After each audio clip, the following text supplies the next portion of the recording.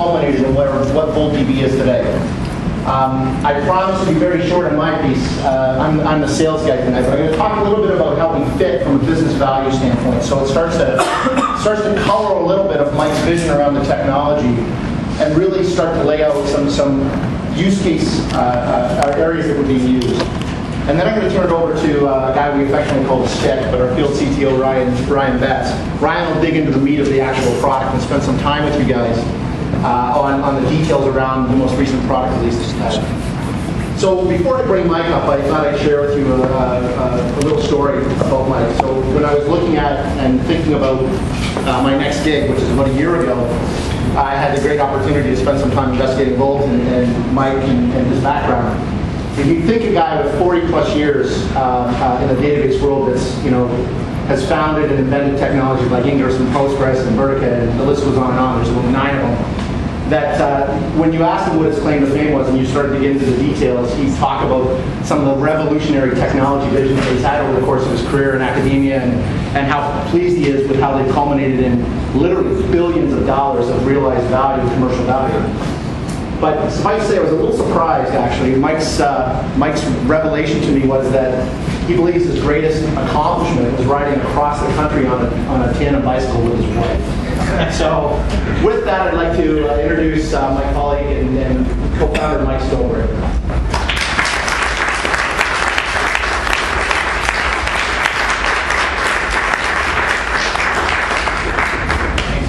Thanks, Bruce. My pleasure. Well, you can tell he's the sales guy. He's the guy with the suit. The way you tell I'm not the sales guy is that I'm the genius. So I want to be a little bit provocative. Bruce said I was welcome to be as provocative as possible.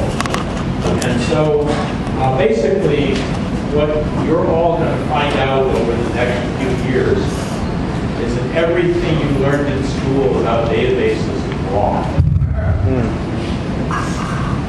So, if any of you have taken a database course in college or in graduate school, I guarantee you that this is what you got taught.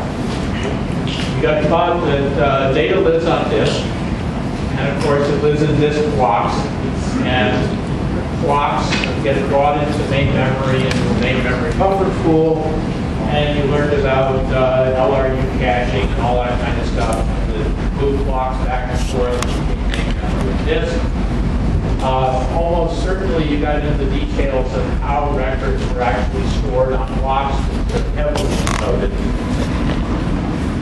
You would have learned about SQL and learned that parser turns that into a parse tree, and then there's an optimizer that looks at all the possible ways of executing that query, counting up the amount of CPU and the amount of I/O that it thinks is going to be used. And the fundamental operation that the query optimizer is looking at is you read a row off the disk and you do something with it. You learn a lot about indexing. B-trees are omnipresent. They're clustered or unclustered. You learn that all of the big virtual vendors are using locking, so-called dynamic two-phase locking. The gold standard that all database courses teach is that you do crash recovery via the write-ahead log. A guy named Mohan has written a Bible on how to do logging, a thing called Aries, and that's what's taught in every course I know of. Invariably, you're taught about replication because people need high availability. So you can do synchronous replication, and that's usually very expensive, or you can do it asynchronously, and you may lose data if things go bad. And if you're in either case, chances are you're taught that designate one of your replicas as the primary, update it first, write the log, Aries style log, and then move that log over the network, roll it forward as the backup site, and that's the way to actually implement replication. So that's about half of the MIT database course is teaching all this stuff in relative detail. And it's also the content of every other database course I know of. And to a first approximation, this describes the major commercial vendors. So unless you squint, this describes MySQL, Postgres, DB2, SQL Server, Oracle, ...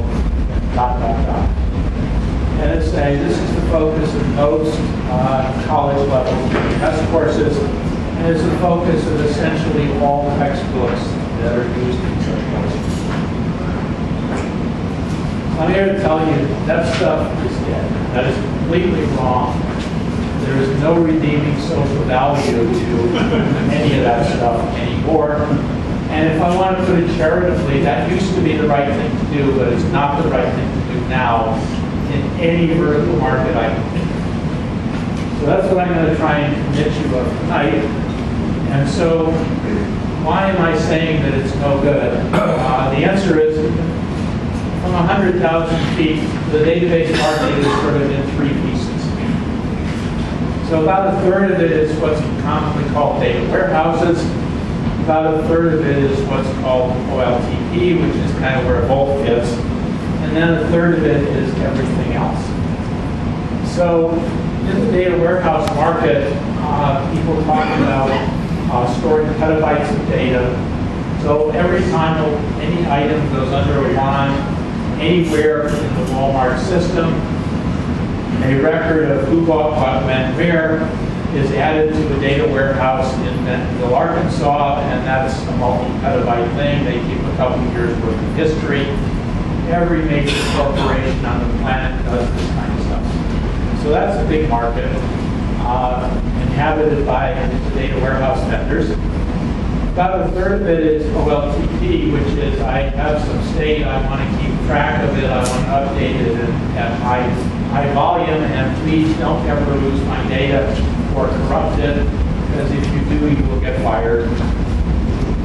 And then the everything else piece is Hadoop, and it's sort of the NoSQL guys, it's graph databases, it's array databases. So that's basically Urges. So one slide on the data warehouse market. There are two kinds of systems in the data warehouse market. There are column stores and there are row stores. A row store is the thing where the next thing in storage is the same record, the next attribute. That's a row store. You store data on disk record by record by record.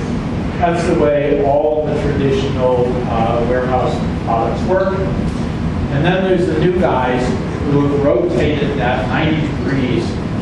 So the next thing in storage is the next record, the same attribute. Well, the column stores are going to win. Why are they going to win? They're 50 to 100 times faster than row stores for a lot of technically persuasive reasons that I don't really have time to go through. So if you're getting 1 hour response time for a row store, switch to a column store and you'll get 1 minute response time. The performance advantage is so dramatic that column stores are just going to win. So how are the traditional row store vendors reacting? Isn't this a question of how the typical weighted average of accesses in the data warehouse, you're not looking at individual records, you're looking for summations of columns. Exactly. Which is why they're attacking. That's why they're bad from the other, and you switch the workload, they're bad. Absolutely. The whole reason column stores are a good idea is the workload in data warehouses is to do aggregates over columns. Exactly what you said. Workload specific, and that's why they're good. And so all the traditional vendors have one of two reactions. They're either in the process of switching from a row store to a column store. So Replum is doing that, Teradata is doing that, Netezza is doing that. So a whole bunch of vendors are in transition, moving from the wrong side of technology to the right side. And then there's a collection of vendors who, to the best of my knowledge, are not doing anything. And those include IBM, Oracle, and Microsoft. And so expect a very big megaphone from those vendors trying to convince you why you shouldn't switch and get a factor of 50. Anyway, the point to be made here is that the traditional wisdom describes row stores. Column stores don't work anything like that. Say, I don't really have time to tell you how they work, but look up the architecture of Vertica, look up the architecture of HANA, the new SAP system. They talk about columns, they talk about reading in rows, rotating them in batch, pressing the heck out of them, writing out segments to disk, merging segments into longer segments to get longer runs of columns. And none of that is what's in the textbooks. So if you want to know where the warehouse market is going, you got to learn about column stores, and courses and books don't teach that stuff. Okay, so I've already talked about all of this. The message is that if you're running a row store and you're in the data warehouse market, you're on the wrong side of a very compelling technology.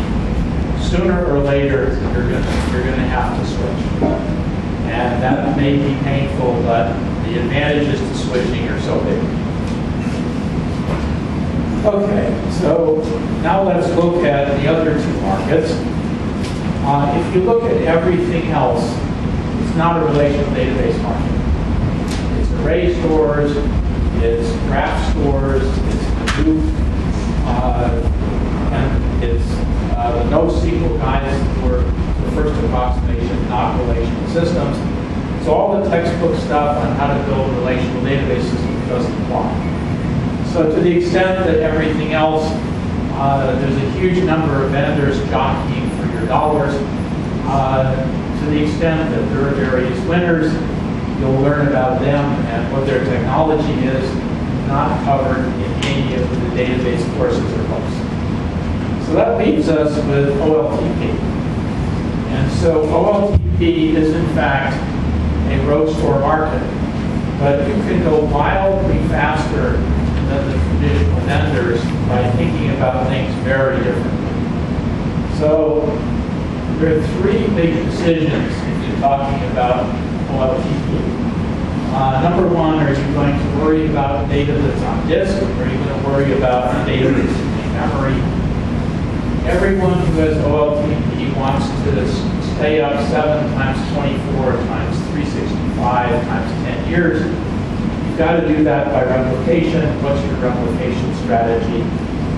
And then parallel update is true everywhere in OLTP, and how are you going to deal with concurrency control? So those are the three big things I want to talk about. But first, we got to do one reality check. First reality check is that if you look at people with transaction databases, you can say, well, how big are they? Well, Facebook has a gigantic one. That's absolutely true. But most of the rest of us have not ginormous OLTP databases. And they're growing at the rate that the transaction volume goes up. For example, you don't get a database system in Amazon until you say buy it. And the number of times people say buy it is going up at the rate at which Amazon sells more stuff.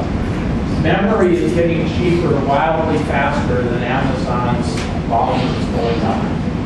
So if you don't fit in main memory now, wait a year or two, you probably will. So you can buy a terabyte right now for less than 30K. Wait a year and it'll be 10K. Wait another year and it'll be 5K. And you know, how much main memory can you put on a cluster of nodes? The answer is lots of people are putting 10 or more terabytes of main memory. And if you want to go fast, main memory is just obviously faster than disk. So my point of view is that the vast majority in the OLTP market is main memory possible, at least now or in the near future. If your data fits in main memory and you're running MySQL or Oracle or Postgres or SQL Server or any row store, here's the basic economics of access. We actually timed a system called Shore, which works exactly the same way that all the other row stores work, on TPCC, which is the garden variety transaction benchmark. And we said, where does all the time go if your data is in main memory? So the answer is useful work was a very small fraction of the whole time, way under 10%. By and large, where all the time went was in 4 different areas. So, and you have to know this to know how to make stuff go fast. So the first one is if you store stuff on disk, then there's a buffer pool. And getting records out of the buffer pool means you have to decode through these disk blocks because records are stored highly encoded. And that takes a fair amount of CPU time, and that's about 1/4 of the overhead, which is just in buffer pool code. Second thing is you've got to write an Aries style write-ahead log. Whenever you update a record, you've got to write the before image, after image into a log, and the log has to be pushed to disk before you can get the transaction. That code's about another 1/4 of the overhead. Just dealing with runtime effects of crash recovery.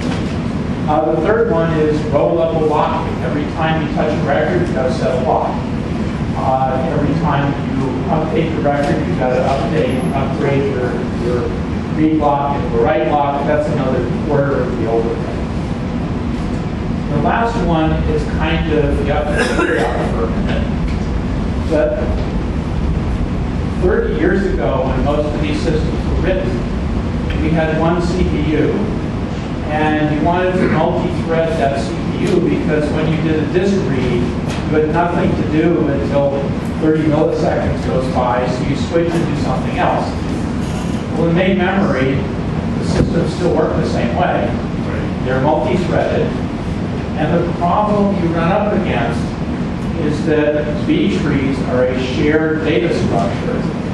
You have multiple program counters. Multiple program counters are alive in a shared data structure. You've got to have latches to keep things from getting screwed up. The lock table is a shared data structure. So you've got to latch the lock table before you can set a lock. So database systems or the traditional ones are full of shared state. And the shared state is all the auxiliary data structures that you've got to worry about keeping consistent.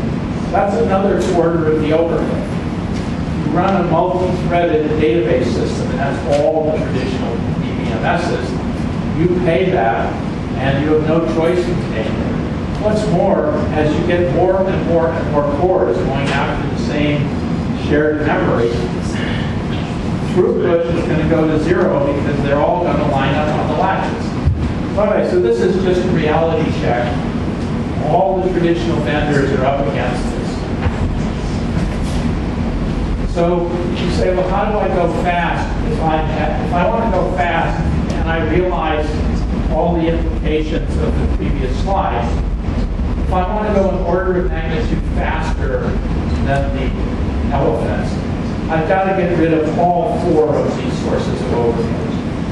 If I get rid of any one of them, it makes almost no difference. Because the other 3 pieces of the pie are still there. You've got to get rid of all 4 of them, or you go only marginally faster. So for instance, if somebody comes to you and say, I have this fantastic, better thing that's better than B-trees and does indexing in 0 time. The trouble is that only affects useful work, which is such a small piece of the pie it's not worth worrying about. You've got to worry about overhead. Okay, So how do you get rid of these 4 pieces of code? This is the key thing about making OLTP systems go fast. How do I get rid of buffer pool overhead? Get rid of the buffer pool. That's the beginning and end of the story. So don't have a buffer. Run a main memory database system. If you don't run a main memory database system, you have a buffer pool and you lose right there because that piece of the pie, is present in your runtime. Okay. Now, if you run any one of the traditional Elephants systems, they are all multi-threaded. They are all going to have a horrible problem colliding on latches on shared data structures. You've got to get rid of that. Now, if you have an Elephants code, they have to rewrite the whole thing to get rid of all of these shared data structures, or rewrite it completely to be single-threaded or something else. So you're hosed unless you do something to get rid of the shared state in a DBMS implementation, or you run single-threaded. Well, of course, VoltDB, we said, gee, we saw this at the beginning. So we designed VoltDB. It is single-threaded. It is not a multi-threaded system because it's way too difficult to make a multi-threaded system so fast. So you're about to tell me, what about, I have 32 cores that are sharing main memory. Well, we don't mind that. We take main memory and divide it into 32 independent pieces and assign each piece to its own core and run the combination of a core and main memory single-threaded. And that way, there are essentially no latches in VoltDB. There is no multi-threaded code. So that's a direct consequence of using main memory. Yep. There's zero latency, zero wait leap for main memory, therefore you don't need the multi-thread. Another way, you can give the rest of the talk if you want. Fundamentally, the reason for multi-threading is this way. Yes. You eliminate this way by switching to main memory storage. Therefore, there is no reason for multi-thread. Correct. There is no delay. Correct. Okay. So there are lots and lots of newer database systems. None of them use row-level locking because it's too expensive. So multi-version currency control is popular. There's some systems that do that. Timestamp order is popular. Deterministic ordering is popular. And I don't know anybody who's following the textbook advice, which is use dynamic row-level locking. So you've got to use something else that's cheaper. And so the traditional wisdom is just plain too slow. We like our scheme. There are some big problems with multi-version currency control that I'll tell you about in a couple of minutes.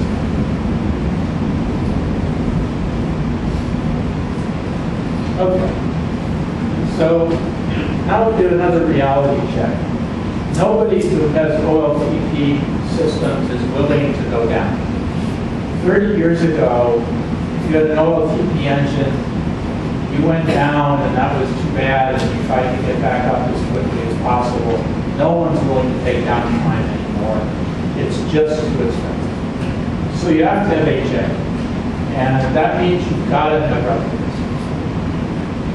So how to implement replicas? Well, there are 2 ways to do it. The first way is they're correct. And the second way is they're wrong. So I'm only interested in correct replicas. When I fail over, I want to fail over to correct data. My favorite example is that if I have a purchase order system and I have a replica, I have a copy in New York and a backup in Boston, and I have exactly one widget left. So it's one in both databases. I then sell the last widget in New York. I sell it to Bruce. So he thinks he's bought the last widget. But before I get a chance to tell Boston, New York crashes. So Boston thinks there's still one widget left. And so Mike Kojani, our sales guy, again, wearing the suit. So he logs into Boston and he says, oh, there's one widget, he buys the widget. So you sold the last widget to two different people. And if that's an okay outcome, then I'd love to have your profits. But most people would say, I don't want that. And if you run the eventual consistency algorithms that a bunch of vendors have, you'll end up with -1 widget in both databases. And that's what eventual consistency will generate, which to me creates garbage. So if you're willing to create garbage, be my guest. I'm interested in transactional revenue. And you all sort of seem to follow Google as somehow thinking they know what they're doing. They were the big proponent of eventual consistency. The latest paper by Jeff Dean on a thing called Spanner basically says, gee, our customers actually want transactions, so we better give them to them. So I'm only interested in transactional outcomes. So how to implement high availability? There are only two ways to do it that I know of. The first way is primary is in New York. I write a log. I move the log over the network, and I roll forward to Boston. And I do that transactionally, and that will work, and it's done by a lot of vendors. However, that brings a piece of the pie back, and there is no way to go fast. Because the minute I bring a piece of the pie back, I'm toast. The other way to do it is to say, I'm just going to run the transaction actively at Boston and New York in parallel. And if I know that things are deterministic, which is I know that it's going to give the same outcome in both places, I just run both of them in parallel. There is no log I have to ship over the network. I'm just running the transaction twice instead of running it once and then trying to move the effect of the transaction over the network. So we do active-active. And active-active requires you to have a deterministic execution scheme because you have to give the same answer in both places. And so you have to be deterministic. And that's a big problem with some of the concurrency control schemes.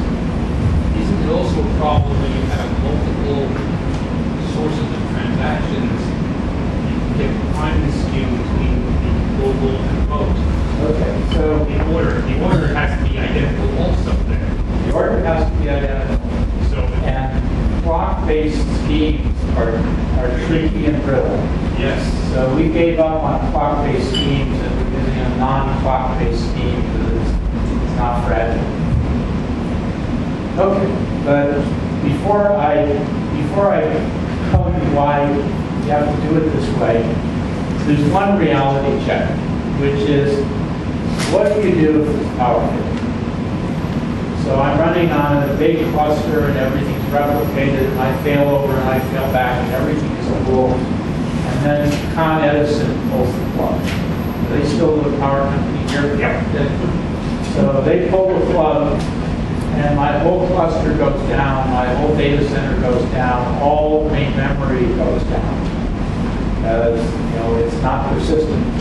So if you don't have some of you say, well, I'll handle that, I'll buy a UPS system.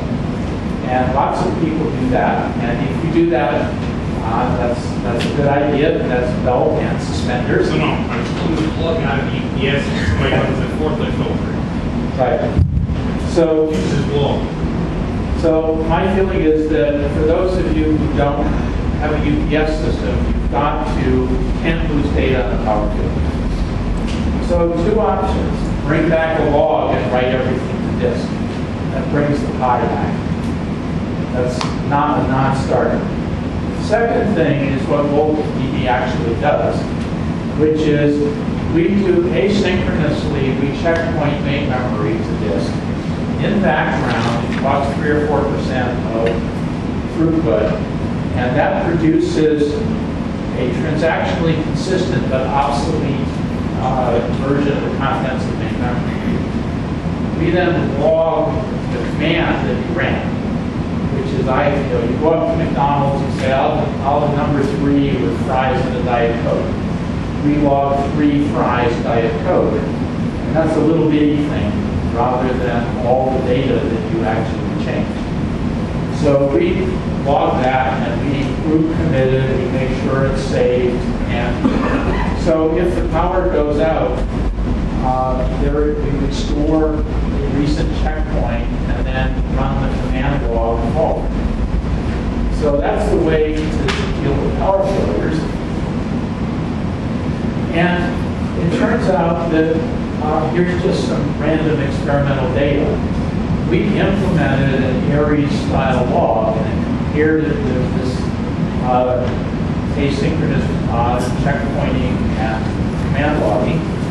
And command logging gives you about 3 times the throughput, total overall throughput that you get from an Aries-style data log. And the reason you can see this immediately is that if you write an Aries-style log, that one piece of pie comes back. And the command logging scheme is the sliver of that piece of pie. And so you bring that piece of pie back and it just ruins your throughput. Okay, so if you're going to do active-active, which I'm a huge fan of, then you've got to have deterministic ordering of your transactions. And we do. And so you can ask me or Ryan for the details of exactly how we do it after we talk about it. However, dynamic locking does not guarantee a deterministic ordering at 2 different sites. Neither does multi-version concurrency control. So anybody who's running dynamic locking or MVCC is fundamentally up against, they can't do active-active replication. They've got to do active-passive. The minute you do active-passive, you've got to write a log, and that piece of pie comes back to the client. There's just no way to go fast. So, net-net is that I'm a huge fan of main memory databases. I completely agree that not all OLTP databases will fit the main memory right now. So wait a year or 2. God is on my side. Main memory is getting cheaper and faster than your transaction volume is going up. Deterministic concurrency control is really good because it allows you to run active-active. Active-active is just way cheaper than having to write a log. So you think about OLTP this way. The traditional wisdom is write a log and use dynamic locking.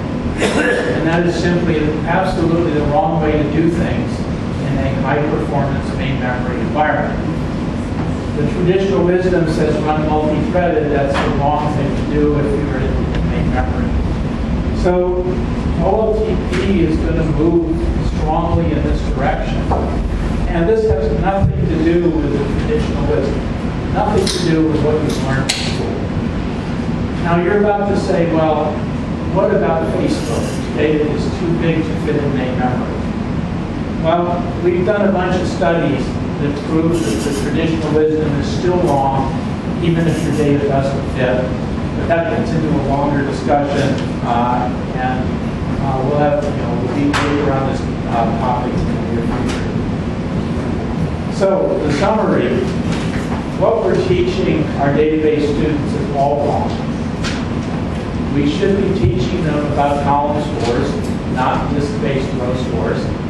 We should be teaching them about main memory OLTP and how to do replication fast and why deterministic concurrency control is good. So what we're teaching is just wrong.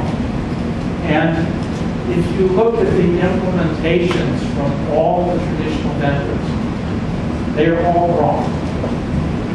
They all do dynamic locking, they're all disk-based, and they all do Aries-style logging. They are going to have to rewrite everything completely in order to be competitive in this coming main memory OLTP world. So basically, the implementations from the elephants, not only they don't do warehouses well, they don't do OLTP well, and they certainly don't do everything else well.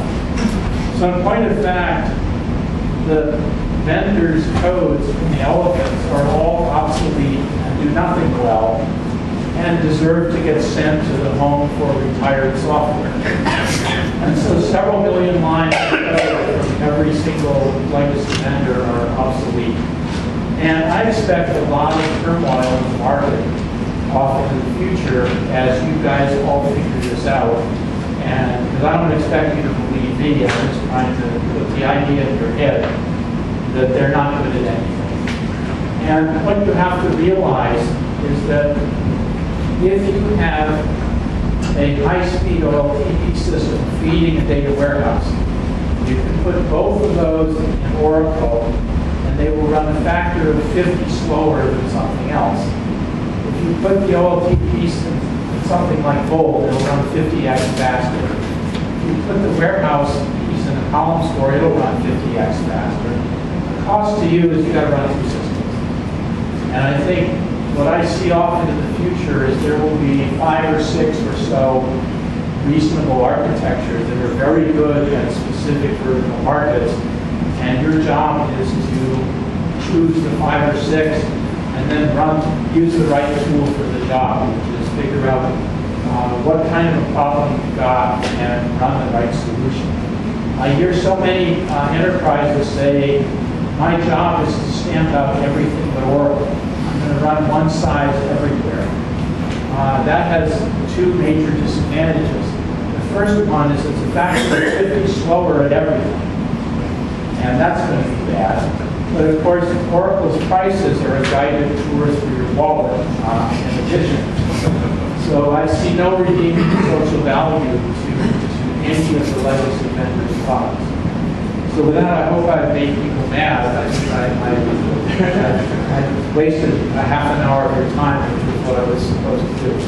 The command log that you write, is that the synchronous write, or is that... That's synchronous. That's a synchronous write. Because it has to be synchronous, or we might lose data. But does it matter that it's small if it's a synchronous write, because you're kind of block-oriented? You group commit hundreds of them into a big thing and do one disk write. Mike, you had a question here in the image. How do you guarantee that the commands that you send to a replica will finish in a reasonable amount of time? Well, we don't actually care because we make sure that it gets there.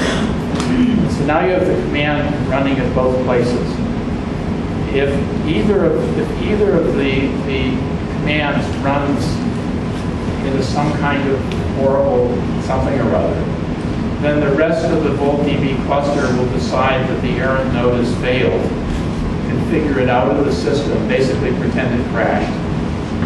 And so you are declared dead, and we recover you from live copies elsewhere. So the answer is you can run as slow as you want, and at some point we say you're dead. Hey, Mike, we've got a little bit more we want to cover. We're going to bring Mike back. We've got as much time as we need at the end of this, so write him down, lock him into your memory, and we promise we'll bring Mike back for some more Mike Stonebreakers. Pardon me? So thank you, Mike.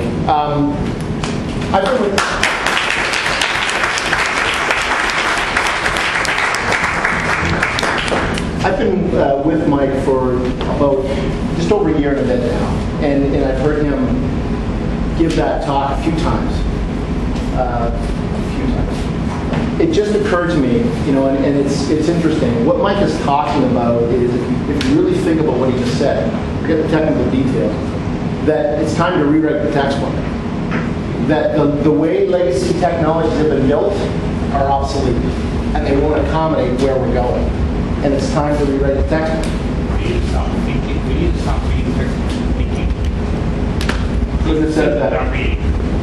So I think, it's interesting. I'm going to spend some time talking about what Volt has built, not from the technology perspective, but some of the beliefs we have in terms of where we think the technology fits and why we think it fits well. We do not believe that we are a replacement. As you heard Mike talk about, we do not believe that we are a replacement for all things DB2 or all things Oracle or all the legacy technologies. What we do believe is that there's a landscape that's emerged, and it's here now, and it's accelerating in terms of data and demands on the applications that are supporting that data that is never going to change. There's no turning back, and that Mike's line of several million lines of code that's obsolete, I think, couldn't be more true. If you believe the construct that when you look at technologies that have emerged around analyzing data, and I think we're all aware that for the past 20 years we've been trying to figure out how do we optimize or get value from all the data that we collect. And if you think about it, turn back the way back clock 10 years, and you think about why we started to do analytics in the first place, the reason is you want to get smarter. You want to make better decisions. Right? So I would look at my database, I would run long-running queries on it, do the analytics, and it would give me information that I would then apply to my application layer and how I interacted with my customers with that layer. And as time has progressed, the expectations around being able to extract that intelligence have gotten closer and closer and closer and closer to real time. As human beings, I mean, you're all out there, I can see tweeting, instant gratification is where we're at. And the reality is, the expectation is that you can get to as close to real time as possible. We're going to talk a lot about the concept of now. And our definition of now is right now, the instant that data arrives. Not some definition of real time that's 5 minutes from now, even 5 seconds from now, or 5 hours from now. The moment the data arrives. And the reality is, as you saw in that first kind of graphic, you guys all know, you don't need me to preach to you about the amount of data that's being created. More data created today than all of last week. More data all of last week than all of last year. The last year more since the beginning of time. It's frankly, Mike's mind can envision that mind. It's staggering. So the reality is, if I can put this, I want to tell you a little story just to kind of tee up where Volt fits well. So imagine it's a sunny day, beautiful day like today, but you're in a residential neighborhood. I grew up in a small town in northern Ontario. Tree-lined streets, cars parked down both sides. You're driving down the street, and if you're like me, you're probably late, so you're trying to figure out how the hell I get to my destination without driving like a complete lunatic. You see a ball roll out. There's 2 cars in front of you, 2 parked cars, the ball rolls out. What do you do? Well, let's see. You right back to the data, right? You act now. You see a ball, you know you've got the analytics of I'm in a neighborhood. Typically, when balls roll out on the street, there's probably a kid playing. There's going to be a kid coming, so you act immediately. You stop your car. Everybody in this room would do the same thing: hammer on the brakes, stop the car. Fair? That's a nice story, but so what? Well, what happens if it's not 3 data points, but 3 million data points coming at you every second? I'm going to spend a minute and just talk to you. You guys are all, hopefully, is there anybody from UBS in the crowd? Oh, okay. How do you do? So a couple years ago, there was a rogue trader at UBS who, through the course of a day's trading, made a number of seemingly innocuous transactions.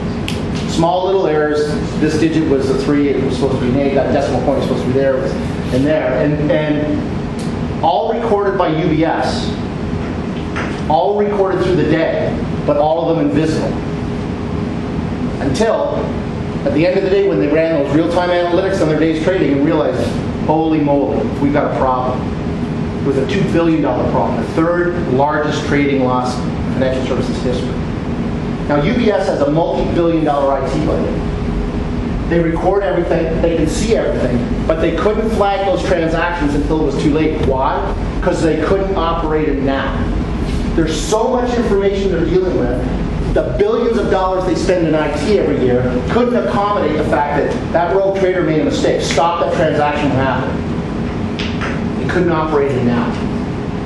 The reality is it happens every day. That's the dirty little secret. Millions and millions of dollars are vanquished in financial trading apps because they can't deal with now. To Mike's point, they don't understand that the elephant software is misserving them today. And it's not until they begin to understand what's possible, and you guys start to think about applications or the applicability of being able to act instantly on a lot of information incredibly fast, that you'll be able to impact and change what's happening. So the Volt world is now. Mike talked about it in loose terms. This was a little broader discussion. The reality is the same old technologies aren't cutting it, and they won't cut it going forward. And what are you guys to do? So I want you to think about a concept of a database universe. Mike talked about the single-purpose database going away. And that the reality was, his vision is, and what's playing out in the marketplace today is clearly supporting that vision, that when you think about data, the way you want to think about that data is through optimization of business value. What you're going to do with that data, based upon the age of the data, will vary. So if you look at this graph, when you go from left to right and you think about the age of data, the data first arrived, you want to do something with that individual data point that's very, very fast, milliseconds, like trades, that rogue trader. You want to serve ads, enrich packets, whatever it might be, but you have to do it instantly. You have to do it now. As that data ages, and age in this case, the example I'm giving you is blink your eye and that's aging. Blink your eye and that's aging. You do different things with it. You want to calculate risk. Can I let that trader's trade go through in conjunction with the other 4,000 trades that are happening globally? That's the data element you have to be able to deal with today. And then as it ages further, and you want to do other things literally that are seconds later, you want to do single record lookup, you may want to start to think about analytics. That might be a couple of minutes old, and then you eventually want to get to exploratory analytics, which might be acceptable to optimize hours later. But you have to think of data in the construct of its age.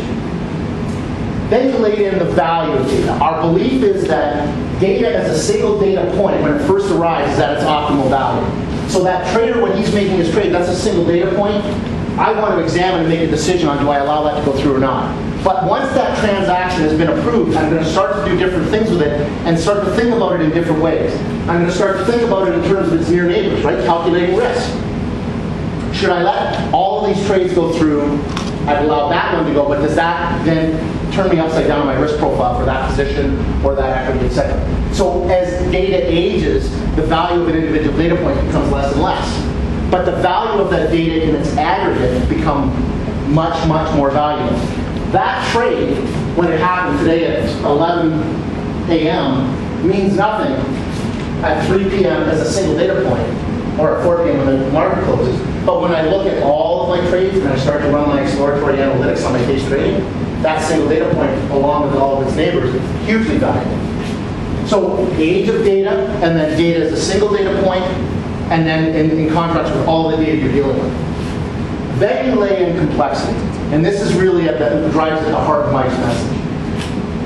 When transactions were simple, slow, and simple, or excuse me, simple, slow, and small, traditional databases, relational databases could handle it. The reality is, when you add in application complexity, where we're dealing with millions of transactions a second, I shouldn't use instructions, millions of data points a second. When you've got all that fast-moving data, you want to deal with multiple data sources. So you've got different data types, and they're incredibly large sets. You're dealing with tens of thousands, hundreds of thousands, millions of data points in a second. You have to look beyond a traditional database to optimize that business value. And when you start to lay in the lens of business value around this construct, you start to see very clearly where technologies fit today. It's a confusing world who we're working in. Mike talked about the fact that he believes it's going to remain confusing for some time. But when you start to look at the tech, there's great technologies out there. And when you start to put them in the context of where they can optimize business value, it lays out a very clear picture. So I want to talk a little bit specific about VoltDB. So there is no database that we are aware of that's been built on Volt. Mike talked about some of the overhead that has been eliminated from Volt. What we have built simply is unique in the marketplace today. We believe we've built the fastest commercially available database today. It allows you to handle millions. We've been benchmarked at 3.5 million transactions a second. Now put that in context. Whether it be D2, whether it be the Oracle products, whether it be SQL, thousands versus 3.5 million. We are fully asset compliant. We're transactionally consistent. So you start to think about the discipline around how Volt has been built and what that means to be able to accommodate applications that probably are failing today, that UBS trader example, or that haven't even been brought to production because they can't be supported effectively. Volt starts to change the possibilities that are there. The fact that we enable now opens a door to you to think about what's possible in ways that you've never before imagined. So once you start to apply the potential of what can I build, you start to realize that anything is possible. And you start to see things emerge in the marketplace that allow you to do things that were never before capable. So we have customers that are using Volt not only to manage the large data sets in smart grids and smart meter environments, but to make buying decisions on where do I buy my external power from at that moment based upon what I'm seeing across 60 million meters that are running and data points that are hitting me at this second in the UK. And how can I optimize my profitability by using Volt to enable that capability at the application level? You start to see micro-personalization of applications where large companies realize that if they can personalize the experience, whether it be online or in person, they can impact profitability and revenues by 10 to 15, 20%. All with the ability to enable functionality at the application layer that yesterday they couldn't do, but that today Volt enables. So I appreciate your time and attention. Thank you. I'm now going to turn it over to the stick. Our field CTO, Ryan Betts, to talk a little bit about the details of the Volt technology. Yes, sir. Thanks.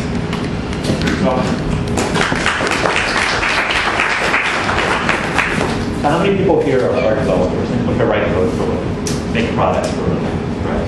All right. So I'm going to speak to you guys a little bit now. And my name is Ryan. I'm the field CTO, and I'm going to talk about what we've done for 3.0 version of VoltDB. Now, whenever you make a new version of software, you should practice the clicker. Bruce, right hand, the 1/6 to the right. Hold on, let the sales guy help the technology guy. Sorry, I keep telling Bruce the difference between IT and technology, software, and he doesn't buy it. I'll get it eventually. So whenever you make a new release of software, you have to stop and think, well, what is really important to you and what's important to your customers. You have to listen to the feedback you're getting from the market, and you have to stay true to your vision, your product, and the product space. Well, at VoltDB, performance is at the heart of our product, and that's where we started. We started making VoltDB 3.0. We decided that we could make an even faster database, and that's essentially what we've done. So let's look at an example of a 50-50 read-write workload. It's a simple application. The green line here is our previous version, VoltDB 2.8, and the blue line is 3.0. Now what we managed to do here is extend the sweet spot of our high-performance capability. Where before we were returning answers in 6 milliseconds, we can now return answers in 1 millisecond, or in some cases, sub-millisecond periods of time. Where before, we could scale this cluster out to 150,000 transactions per second. Now with VoltDB 3.0, we can scale to 200,000 transactions per second. Now this is a 3-node, highly available cluster with active-active replication, running 200,000 transactions per second and under 5 millisecond response time to the client. That's essentially the technical achievement that we managed to obtain using the ideas that Mike presented to you just now. This is essentially the implementation of that vision. So it's not just a 50-50 read workload that's important, right? And Mike was talking to you about how you can make certain technical choices essentially to optimize a read workload. You make other choices to optimize a write-heavy workload. But it's been important to us in an OLTP system that we can work across a wide variety of different workload types. Right, so here's a chart that's showing for 3.0 what you can do at 90-10 read-write all the way down to 10-90 read-write. The accomplishment here is that we have a long sweet spot, right, from workloads that are heavily write-intensive to workloads that are heavily read-intensive, a nice, predictable, smooth performance curve across that combination of work. That's kind of what we've done on the performance side. In a previous talk, Mike talks a lot about when you make a new system, you need to figure out what your core strengths are, and you just need to leverage those, right? Figure out what your big bet is and leverage it. In VoltDB, one of the fundamental differences between us and other systems is that a VoltDB transaction, it doesn't block, right? It's like the honey badger of transactions. It just doesn't stop, right? And that means typically to us that we use stored procedures a lot. A lot of people come to us and they say, hey, I want to use VoltDB a little bit more like a traditional database. I like to do more ad hoc SQL. There's really fundamentally no reason that the system can't do that, right? And so we built that capability into VoltDB 3.0. We've improved the capability that we have to do ad hoc SQL, just conversational SQL as an operator. We've implemented some very basic query caching and plan caching. As a result, now we can run ad hoc SQL faster This is our slow path, right? Our slow path is now 10,000 statements per second. So, pretty proud of that accomplishment. It's not enough, though, to have a system that's highly performant. You have to be able to actually write something on it, right? And so we've worked hard to make the system friendlier to developers. We've increased the breadth of our SQL support. We've introduced JSON support. Put a JSON document in a varchar field and we can actually index into it using the field column function. It means that you can build primary and secondary indexes on the fields of a JSON document as part of your relational store. Yeah, and we've focused on the operational capabilities, right? So this is essentially the third audience that we're speaking to. We speak to the architects, we speak to the developers, and of course we speak to the operators of the database. We've increased the online capabilities of the system. We've continued to work on the performance impact that, for example, failure recovery has, minimizing that, and we continue to broaden the number of changes that you can make to run the system without a service window. Additionally, we've worked through some simple kind of, this is the stuff, you know, that you sit down and you write a system, you're a developer, you just get annoyed with, right? Why is this file here? Why is that file there? Just kind of the nuts and bolts thing that gets in our way. We've taken a chance to review the system, having watched a lot of people use it, and we've made some simple configuration changes. We've pushed more things into the DDL file with more requirements of configuration. So just kind of the nuts and bolts of ergonomics of being a developer, working with VoltDB. It's important for people to run in the cloud, obviously, and an advantage of VoltDB being a horizontally scaled shared nothing system is that it's naturally cloud friendly.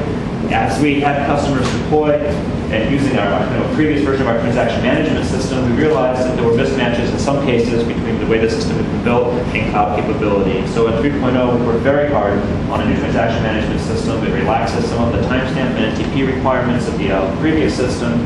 Part of the result of that is lower latency that you see on the original charts, and as a nice side effect, you end up with a system that's a lot more shared nothing, and therefore a lot more cloud friendly.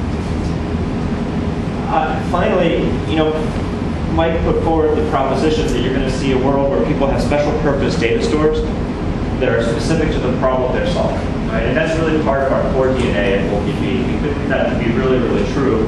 We certainly don't pretend to be all things to all people. And so what we've done as part of VoltDB is build a high-performance extract system. Right? People come to VoltDB to do heavy update, heavy write workloads in real time to solve the now problem that Bruce was talking about. When they're done with that work, often that might have taken them minutes or milliseconds, they need to be able to take the combined records of that work and push it to an analytics system for long-term storage, exploratory analytics, and back testing kinds of problems. So we've built a high-performance export system that can export data out of Volt as fast as we can shove data into the system. Now, I think that's actually an important point because Mike was saying that a database, a transaction processing database, the size and the state of that database is not increasing all that rapidly, right? What is increasing is the amount of load being offered to it. And people are coming to the database with event streams, they're coming to the database with post-trading streams, and they're comparing the value of those events versus essentially the state that represents the wisdom that they've extracted from their analytic stores. Right, so in a typical VoltDB use case, these are numbers from a real customer. They process 2 terabytes of data a day through VoltDB. The working state of their database is 600 gigabytes. That's replicated. So roughly 200 gigabytes of unique data replicated twice. That kind of proportion is common, right? So the system needs to be able to maintain hundreds of gigabytes worth of state or small terabytes worth of state, but it needs to be able to process over the course of a day many terabytes of incoming events, and then it needs to be able to capture those events and push the results of those calculations out to an analytics store or archive, and that's what our export system does. Finally, we've increased the number of libraries, number of drivers that you can use to interact with the system. We've improved the PHP client, improved that PHP turns out to be a pretty popular language these days still. And so we've written a native PHP client that's a little more efficient than our previous version. And this slide's a little out of date. It's coming soon, an updated Erlang client. In fact, our Erlang client, which was written by a contributor to VoltDB, was recently benchmarked and published. It ran 877,000 transactions per second in EC2. So he's pretty proud of that, and I think it's a good thing to take pride in. So these are just some more developer-oriented utilities that are there. I think the important thing, though, is that we sat down and we decided what is this most important slide in. So in addition to the operators and the developers that use the system, when you make a new system, you have a lot of training to do, right? You have to teach people what the system does, how it works, how it differs, and why those changes are important. We've put a lot of effort into that process. We've begun a set of sample applications. We've also started a Volt University system. So what this means is that you can come to the website, you can register, and you can work through a specific set of 10 different tracks that will teach you how we think about VoltDB and how to use VoltDB to solve your problems. The idea here is that you can kind of skip through the technical, you don't have to understand the system in technical depth in order to extract value out of it. So we put together a university system as well. So I think, when we think about VoltDB, we think about three things. We think about what can we do to make the system even faster, right? We've spent, as a community of practice, the last 10 plus years figuring out how to archive all of our data and how to extract value from that archive. What Mike is saying, what I believe, is that we're going to spend a big chunk of the next 10 years trying to figure out how to take the opportunity, event by event, and apply the wisdom of that archive to it, piece by piece, in real time, right? So we need to build a real-time system that scales the event streams, the data streams that are coming in, that we can use to make real-time decisions against based upon what we've learned from our analytic and archive systems. That means you need speed. That's what we focus on. We think that you can write the fastest application possible. We've made it easier to do so. We provide learning resources so that you can get started. That's effectively VoltDB 3.0. Can I ask you a question now? Yep.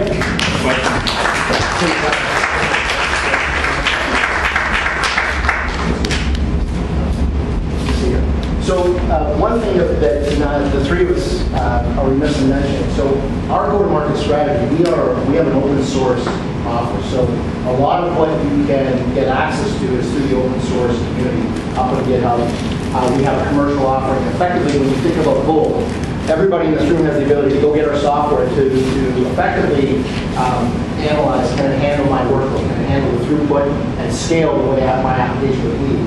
When you start to think about us from a production standpoint, a lot of the, what I call yummy goodness, but a lot of the capabilities that you want to take to a production environment, replication, case safety, etc., are available in the commercial offering. So it's out there from an open source perspective for you guys to take a look at and run it through the spaces, which most, if not all, of our customers do before Mike and his team engage on a commercial relationship.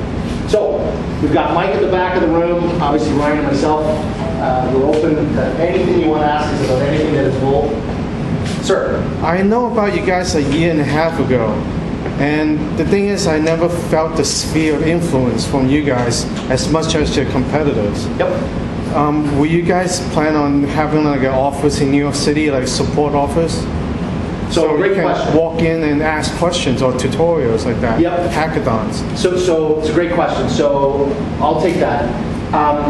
I was brought into Volt to scale the business. Specifically, the company, Mike and the co-founder Scott Jarr and the technology team spent the first couple of years really building up the product and getting it ready for prime time, getting it ready to bring to you guys so that we can confidently work with you to get it into production environments.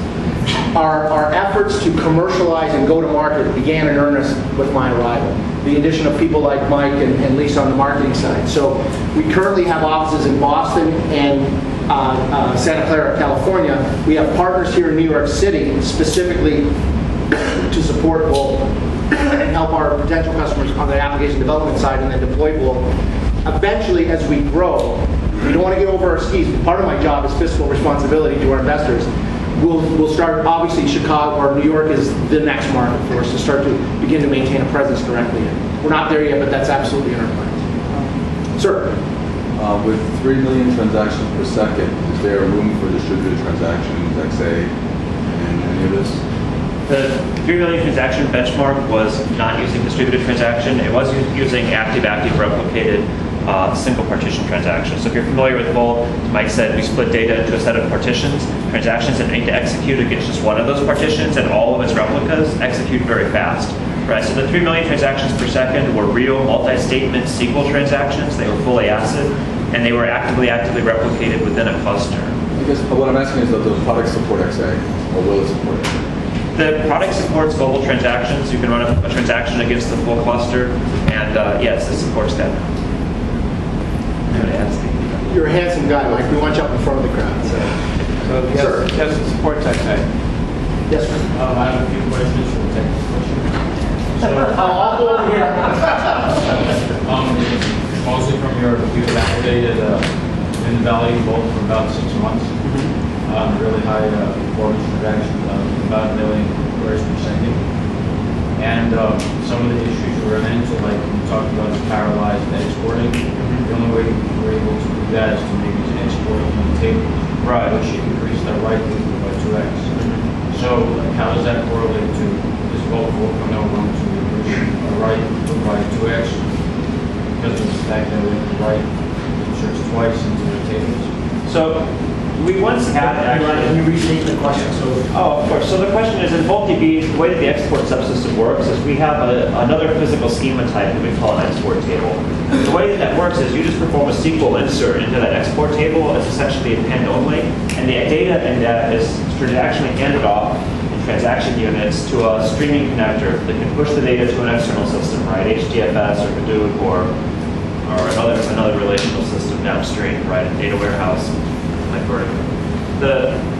We started when we first designed the system, we had a table that you could write to, and it would be both a persistent queryable table. All writes to that table would then be logged to the export table. What we found in practice was that when people went to actually use that, it was very confusing to them. For example, logging an update to that table meant logging first the deletion and then the insertion so that you could create an actual SQL replay record in order to recreate that table in an external source. The export tables within the system, they scale horizontally the same way that any partition system does. So what we've done in that case is we decided to create a system that was easier to explain, that hit the 80% use case, and that had the same scaling properties as the partition and transactional system. So if you hit a bottleneck with it, we'd love to hear from you. I'm not sure if we've worked together or not. Yeah, we have. Well, we'll talk after. Yeah, definitely come back and we'll talk through this. So you're asking for the impossible because we want a record both written locally and exported to someplace else without it costing anything. No, I'm okay with it costing something. I just was curious. That extra designation is when you need 2 more writes. That's really interesting. So to be clear, that all of those writes are in memory. Writes to the export table remain buffered in memory unless the export connector is detached from the remote system, in which case that they're overflowed to disk and written serially, right? So the double write is a double write to memory, right? So you're writing 2 records to memory, right? That's not usually a common. So it's interesting. I think if you have a detailed case, I absolutely love to talk through things like that. We can talk after. So the other thing, again, going back to the queries and the transactions per second. Yeah. Was that the use case we were using it for? Was like upserts, which is combined, inserts and updates. Yeah. And that turned out to be, I guess, double because it's not an update. Because you have to you can't do on the key update, right? So you have to select the existers. Right. So we don't currently support an upsert command. Adding upsert to our SQL dialect is on the roadmap. What I was saying is that we kind of did the select, and that if it existed, then you update instead of the one merge, then increase the transaction count again. So I guess when you look at transaction counts, so you have to check if it exists or. So okay, I want to make sure that we have time to talk about more general questions, but you said something that I'm actually a little worried is going to leave like a sense of confusion. So in VoltDB, a statement is not a transaction. You can certainly have a single transaction, and the 3 million benchmark, that actually is multiple SQL statements in each transaction. So in one transaction, you could do the select, right? That's essentially a read from memory function call, more or less. And then you can look at the result of that select, perform the update or the insert as necessary, right? That's a single transaction. You can do that work, and I'll be really clear about that. You can do that work without needing multiple transactions in the system. It's one atomic piece of work. It sounds like you have some great experiences. You've managed to run, it seems like a relatively substantial workload, and maybe we can touch base since we're here at time tonight. John. Yes, sir. First of all, thanks for inviting us. Mike is thanks, and all together. But what's the largest deployment that you have on VoltDB today? And when you talk about a few million transactions per second, a lot of times what I've found is 3 million transactions per second is great, but it depends what the entity relationships are.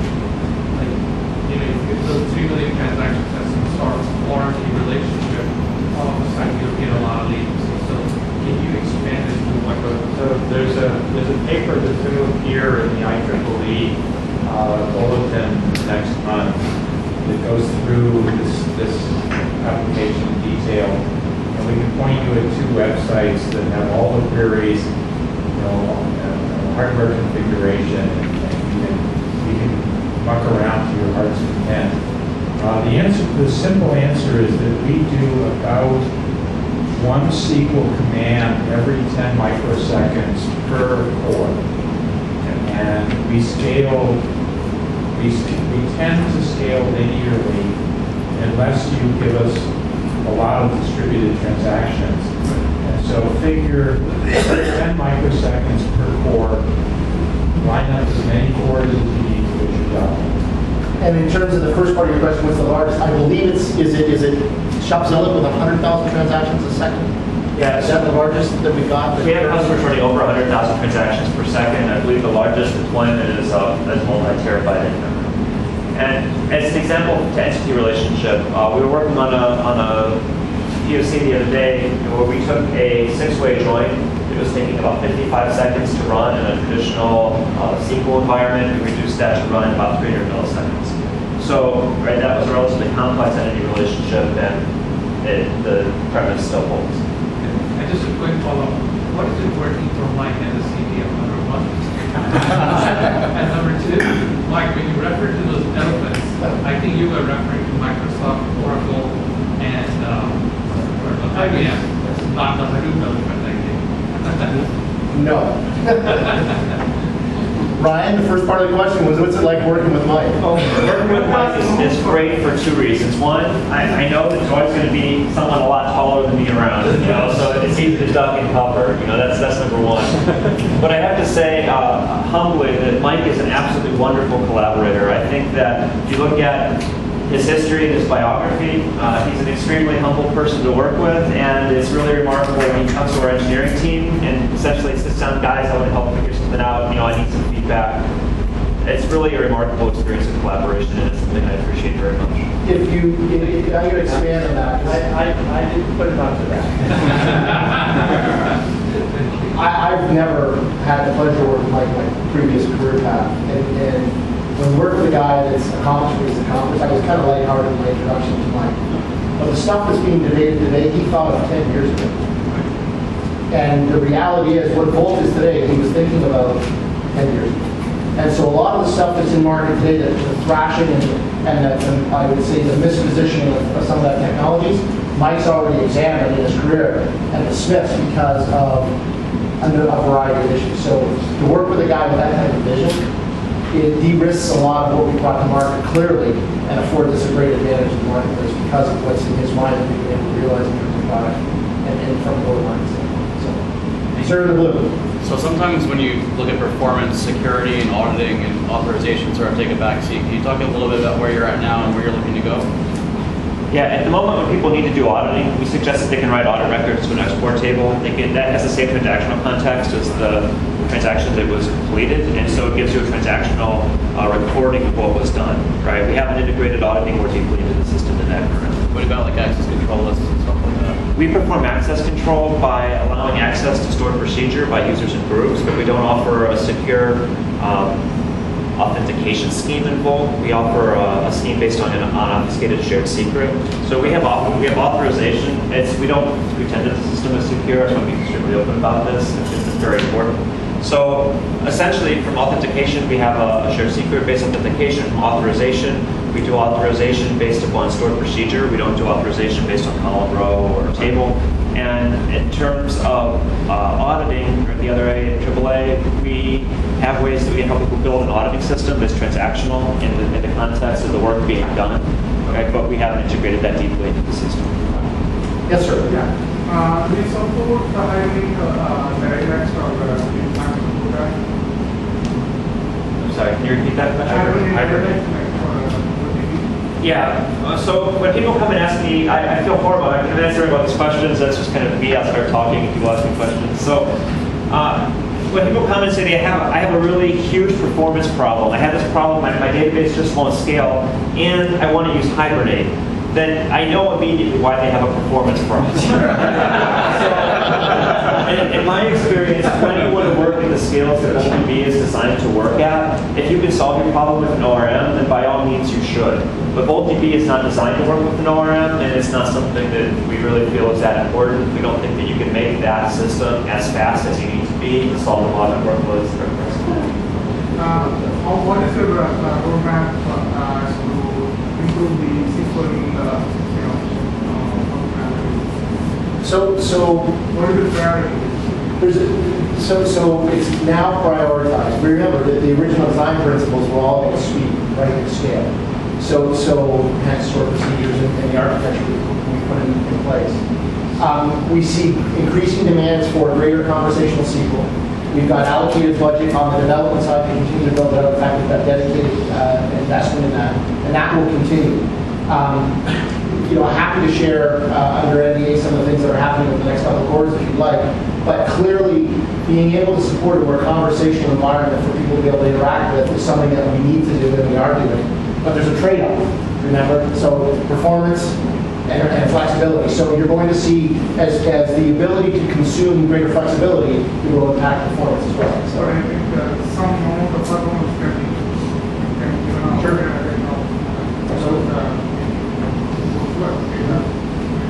No question. Yes, sir. Are there encryption and compression features for the data? Yeah. The answer is no.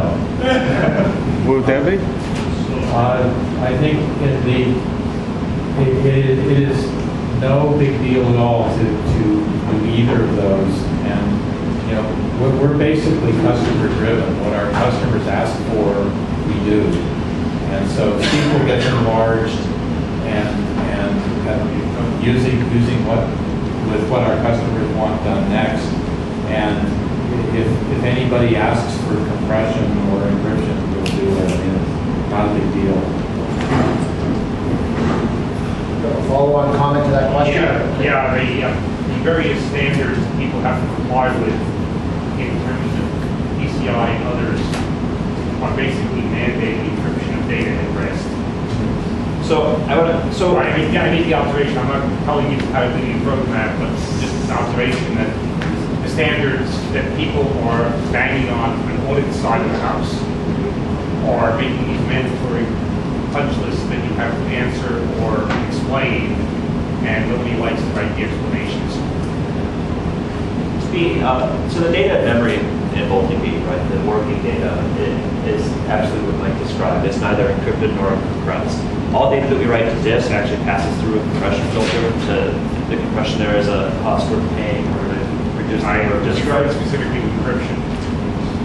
And if I can conclude my answer, so in that case, all of that data is already flowing through essentially a pipe or a streaming stack, and it would be a quite trivial thing to add a key and an encryption piece to that, right? So the system is designed to allow encryption, and it already includes compression of all data at rest on disk. Yes, sir. Can you talk about Gecko, their usage and your relationship with manufacturers? Sure. So the question was, can we talk about Gecko and the use of Volt in our relationship with them from a funding standpoint? So Gecko was a strategic investor in Volt early on. Mike partnered with Gecko to actually acquire the IP rights of Volt out of Vertica. Volt at one point was part of the Vertica technology stack. So the Gecko investment allowed Mike to separate the Volt technology away from